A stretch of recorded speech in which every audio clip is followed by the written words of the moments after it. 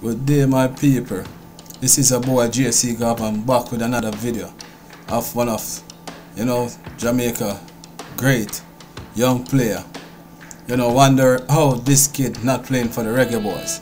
So people, stick around with me, and let me go through this and watch some of the highlight of Martin Davis, a kid that JC the Da Costa Cup and went on to Valencia and Chile, one of the most gifted midfielder that I see that walk in Jamaican colors as a youngster. What happened to Martin Davis? Going through these highlights and look on all these skills, close control, dribbling, finishing, assists that this kid produced. Where is this talent? We haven't seen this kid in the national setup. What happened? Reggae Boys fans, let's go through it. Watch the video with me and ask ourselves, what happened to this kid? Great control. Wow, look at that pass. I got a high for a pass. What happened to this talent? Does he don't want to play for Jamaica, or just Jamaica didn't give him the chance? Look on that fight. Look on that close dribbling. Look at, wow. Look at that performance right there. Did he refuse from playing for the national team? Because I think he can play for Canada too. But I know he represent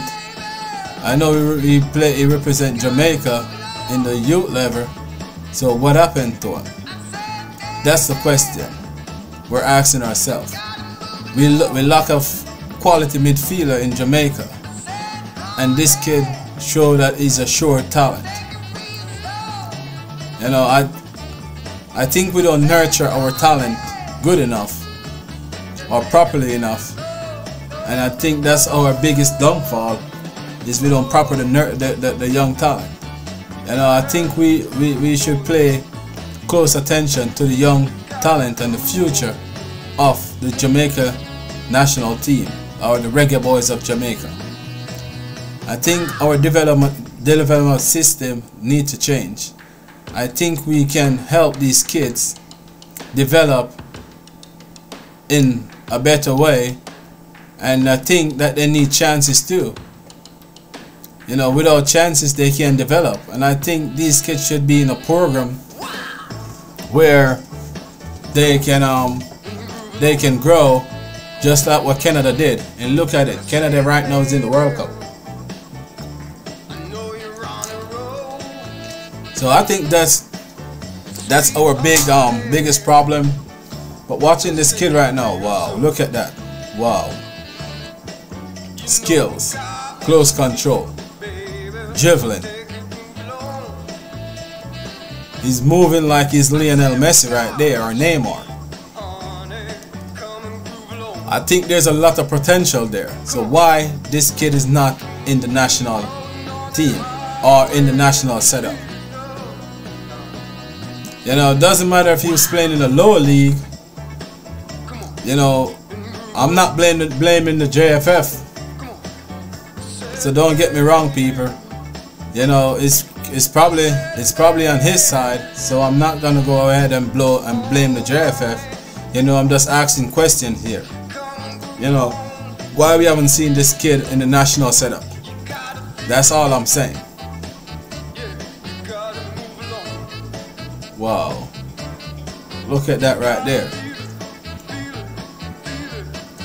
This kid could be an understudy for Ravel Morrison, the way how he plays. I just think we're gonna have to give the JFF. They said they're making changes, and you can see a few things, so let us see and see how the new coach gonna make his selection. But I think kids like these should get an opportunity, one way or another, to be a part of the Reggae Boys team. A lot of talent, potential is there, just probably need a little I would call it rough diamond. Probably just need a little polish on it. Wow, look at that. Only Lionel Messi and Neymar I see move people in that way.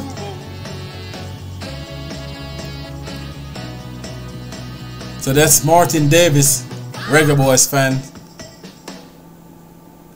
Wow, look at him go right there. Wow. Magnificent. Look at that play. Ooh. He's playing like he's a real midfield general. You know, like it would be suited right now for Jamaica in the number 10 to be feeding the likes of Leon Bailey, you know, and Mikel Antonio or Shavan Nicholson. You know, you sit him right there in the 10 or in the number 8 position with the likes of Tyrick McGee, with Ravel sitting deep. You know, it depends if we're playing against a lower team that play low block. You know, I think this kid can do a wonder if he can bring all his skills and flair to the senior team. You know, I think he can work some magic, because we're playing like only when we're playing like the likes of the United States and Canada and Mexico, I think that we should go with probably 2 holding midfielder. But when we're playing against the rest, I think we can use 2-8 to dominate the game. You know, and I think he can be one of the 8 with Tyrick McGee, with Ravel sit a little bit deeper, you know, and dictate with his wonderful skills and vision. Wow. But watching this right now and to see how we dominate in the games, the way how we move the ball, you know, in close spaces, great skills. You know, that the only thing we can really think of, you know, why he's not in the national setup, why he doesn't get a call up for the national team, why we keep on crying for talented midfielder that can use the ball. You know, we do have one right here. You know, only thing we can say why. You know, and the question is why.